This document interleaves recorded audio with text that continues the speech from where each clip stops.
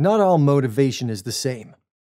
A common mistake many organizations make is offering blanket incentives to employees, which assumes they're all motivated by the same things.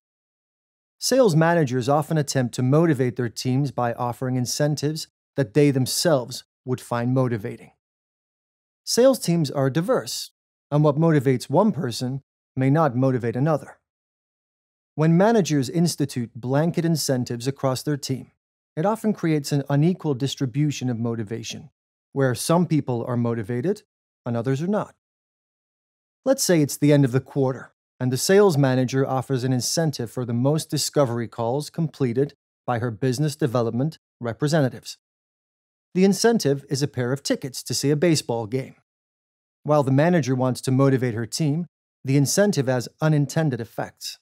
Out of her team of 10, only 4 are baseball fans, and 2 will be out of town on the game date. This leaves only 2 business development representatives who are incentivized by the tickets. So, where does that leave the other 8 business development representatives? In the best case scenario, they're neither motivated nor unmotivated by the baseball ticket incentive. In the worst case, the incentive can have the opposite result of its intended effect. It's possible they're left feeling that management doesn't understand or care about their motivations and hard work, which could leave them feeling somewhat resentful. So how can the sales manager avert this type of unmotivating situation? Instead of offering one incentive, the manager could offer the representative with the most discovery calls a choice of various extrinsic incentives. For example, instead of baseball tickets on a specific date, she could offer her team a list of prizes, all valued at $250.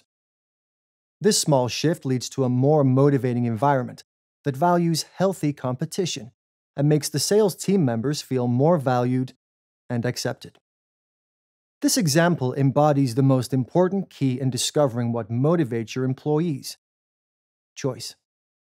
Because sales teams are diverse and full of different personalities, managers need to value the individual preferences of their team to motivate them on a collective level. Another way to value individual preferences is by asking each of them the sources of their motivation, which can be done informally in conversation or formally in a survey. While this sort of dialogue may seem unnatural at first, it can work on 2 separate levels. It shows your employees that you genuinely care about their interests, increasing relationship motivation, and it motivates your team on both individual and collective levels. Sales teams work at their most productive and effective levels when they're motivated individually and collectively.